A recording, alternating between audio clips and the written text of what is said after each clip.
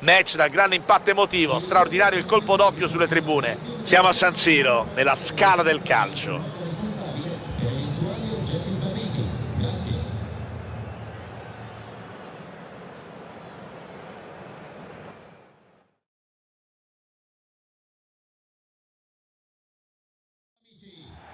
Luci a San Siro, come cantava Vecchioni. Eccoli, i riflettori sulla scala del calcio, sicuramente tra i palcoscenici più suggestivi al mondo. Amici appassionati, ben trovati da Piero Gipardo e Lele Dani qui con me per il commento tecnico. Per i palati calcistici davvero più raffinati, il menù di oggi propone un match straordinario di Serie A. In campo le formazioni di Milan e Cagliari. Il calcio sa regalarci sempre grandi emozioni e vale a tutte le latitudini. Speriamo sia così anche oggi. Io, come al solito, ci credo.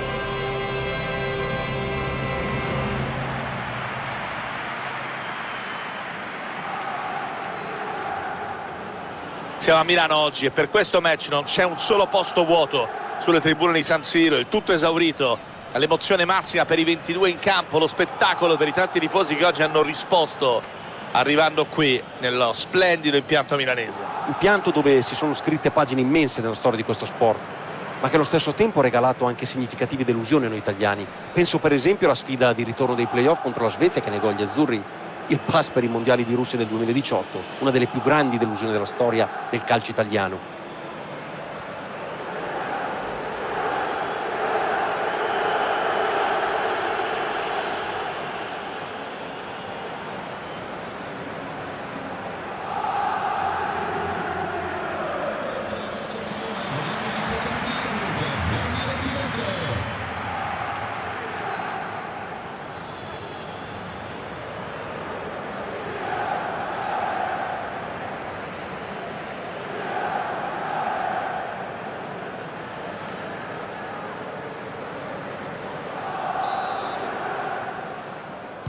Ci siamo, possiamo cominciare.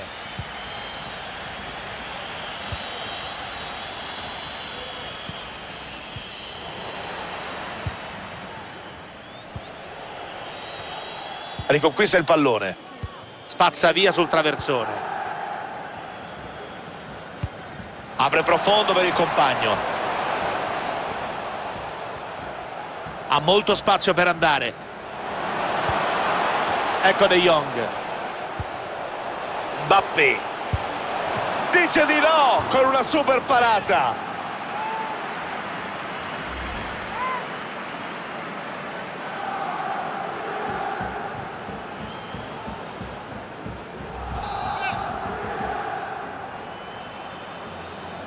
Sceglie l'appoggio.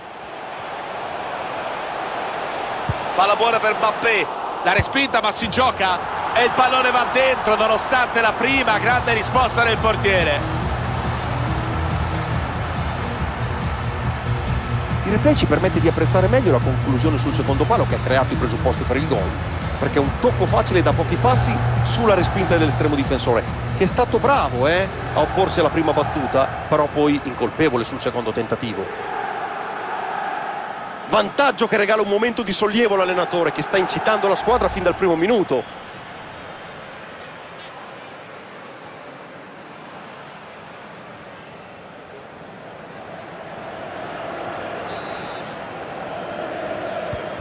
Hanno aperto le marcature con questo gol, 1-0.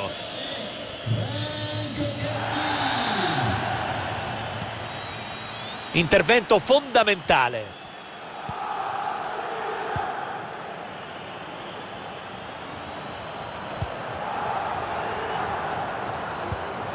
Occhio ad Haaland.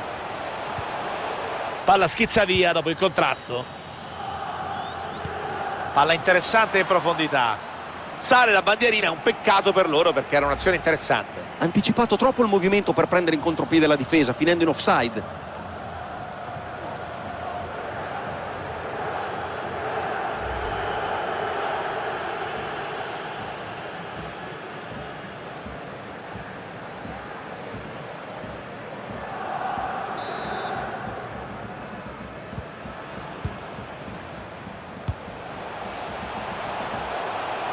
Alza la testa e cerca il cross.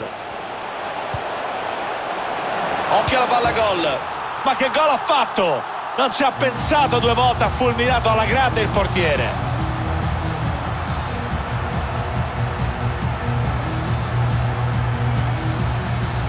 E questo è un gol che merita di essere rivisto, per ammirare soprattutto il cross da cui è nato tutto. Ha poi atteso il rimbalzo della palla prima di colpirla e spedirla alle spalle del portiere.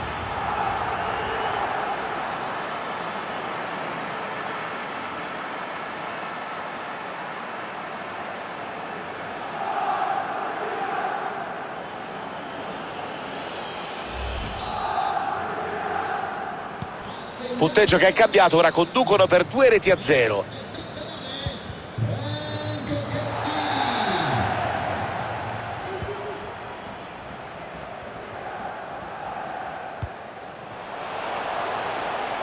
Attenzione a Haaland, pallone che termina sul palo dopo l'intervento del portiere.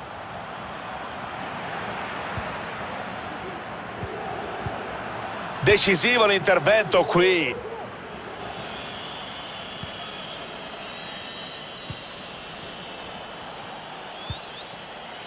Leonardo Pavoletti.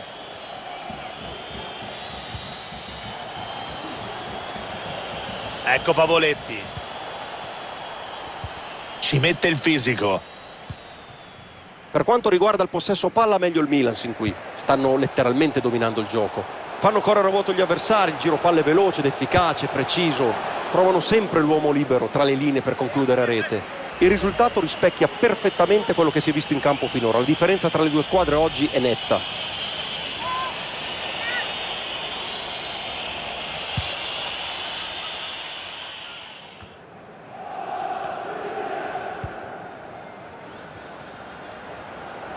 Mbappé va via la marcatura. Cragno dice di no.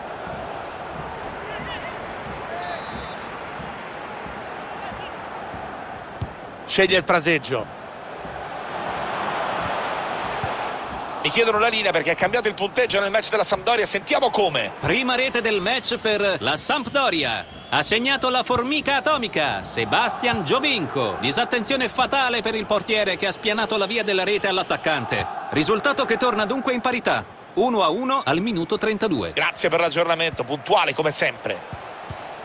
Splendido intervento difensivo. Attenzione al pressing qui. L'arbitro lascia correre. Marin. Bravo nel saltare l'uomo. Tentativo respinto.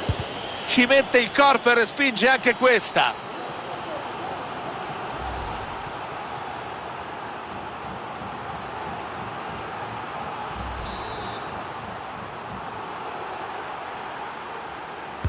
Palla in area di rigore. Intervento comodo per il portiere. Mi chiedono la linea perché è cambiato il punteggio nel match del Sassuolo. Andiamo a sentire come. Prima rete della partita per il Sassuolo. Si sblocca dunque il match. 1-0 dopo 42 minuti di gioco. Perfetto, grazie per il tuo contributo. Ecco Mbappé. Si giocherà per almeno altri 2 minuti. Mbappé. Palla buona per Mbappé. E il tiro finisce sulla traversa. La porta era rimasta incustodita e lui non ha sbagliato.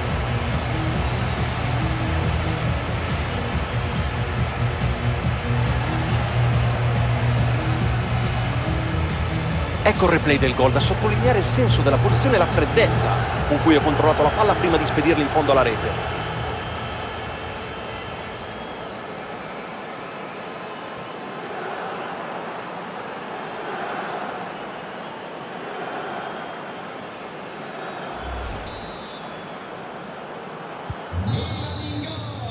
Arbitro che manda le squadre negli spogliatoi, punizione severissima, 3-0 dopo i primi 45 minuti. C'era molta attesa per la sua prestazione, ma fino a questo momento non ha certamente confermato le aspettative. Quando un attaccante non riesce a rendersi pericoloso, ne risente sempre la squadra, che infatti si trova sotto nel punteggio. Serve una sua giocata per provare a ribaltarla.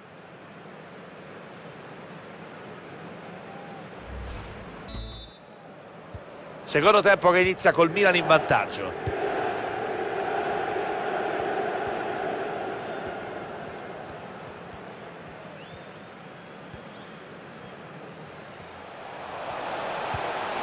Attenzione a Haaland da lì. Il riflesso del portiere, ma pallone ancora in gioco. Male qui, ha regalato di fatto il pallone al portiere. Conclusione da dimenticare, senza la cattiveria non si va da nessuna parte. Tiro murato.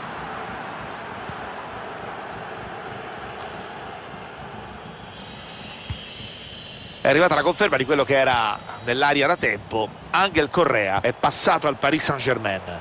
È sicuramente un giocatore che può dare molto a questa squadra, Pier. Ma è arrivato il gol che aumenta il loro vantaggio.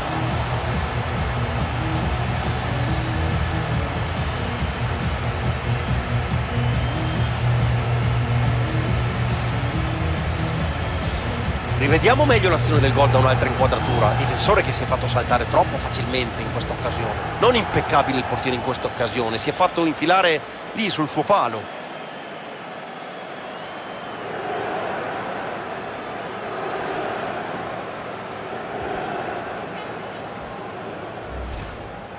Occhio perché ci sarà una sostituzione.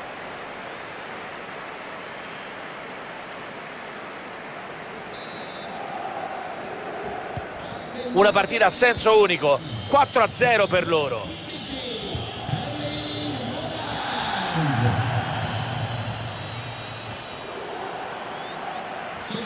Un altro match che nessuno vuole perdersi è in arrivo qui su EA TV. La filosofia dei due tecnici mi piace tantissimo. Un gol più dell'avversario. È questo che dovrebbe garantirci una partita con diverse occasioni da rete. Da lì può andare col cross. Buono l'intervento del difensore che spazza via. Tiro dalla distanza che termina di poco fuori. Era quasi riuscito a trovare il giusto equilibrio tra potenza e precisione. Peccato che non sia stato sufficiente per il gol. Si preparano al cambio.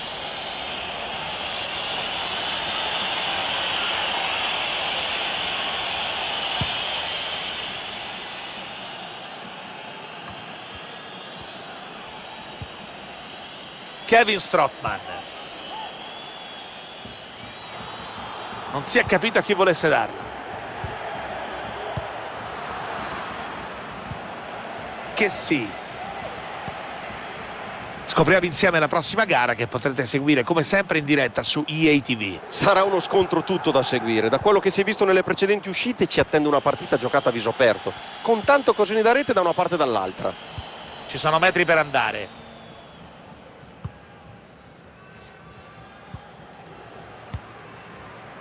Hernandez. Mbappé. Ha spazio.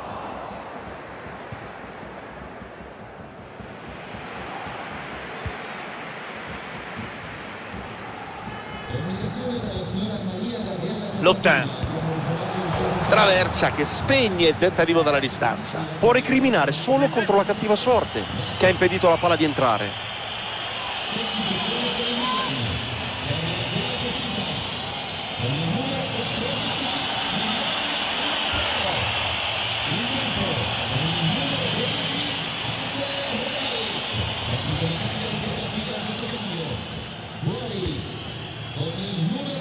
Siamo entrati nell'ultimo quarto d'ora. Sbaglia qui Militao e perde palla.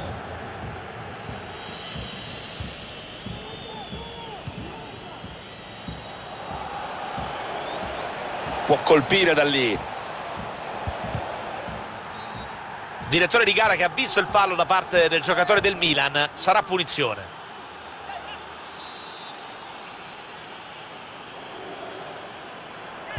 La mette in area, portiere sicuro, blocca la palla senza problemi.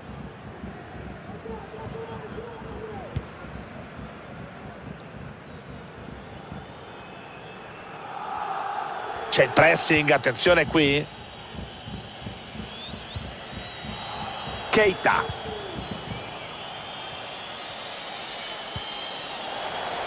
Keita. Cross calibrato bene, ma i compagni non lo sfruttano. Dalbert. Bravo, salta il difensore. Intervento così, occhio. C'è spazio per la ripartenza.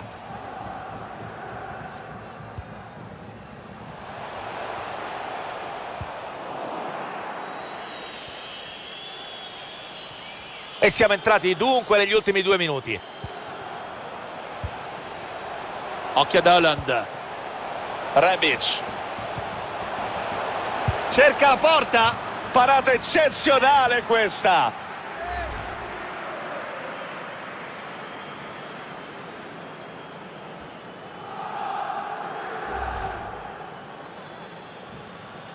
Ecco il momento della sostituzione.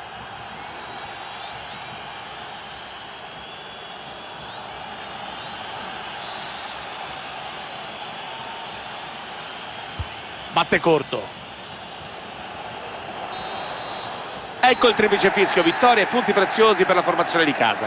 3 punti ottenuti con una prova di grandissima sostanza. Non hanno sbagliato praticamente nulla. Quando giocano così, diventano difficili da fermare.